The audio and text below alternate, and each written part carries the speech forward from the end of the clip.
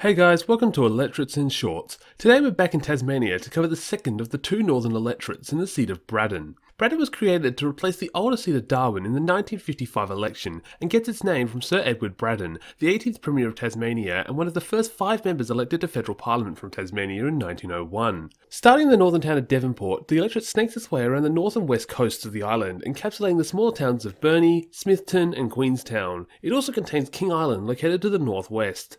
While the seat has, for the most part, been a safe Liberal seat, it has been known to dramatically change hands in large swings, such as those in 1998 and 2013. Since 2019, the seat has been held by the Liberals' Gavin Pearce, who currently serves as the Assistant Shadow Minister for Health and Aged Care. Like his Tasmanian colleague Bridget Archer, Pearce also bucked the trend in the 2022 election by retaining Braddon for the coalition, with a 4.94% swing in his favour, the largest for an incumbent Liberal, to now sit on a two-party preferred at 58.03%.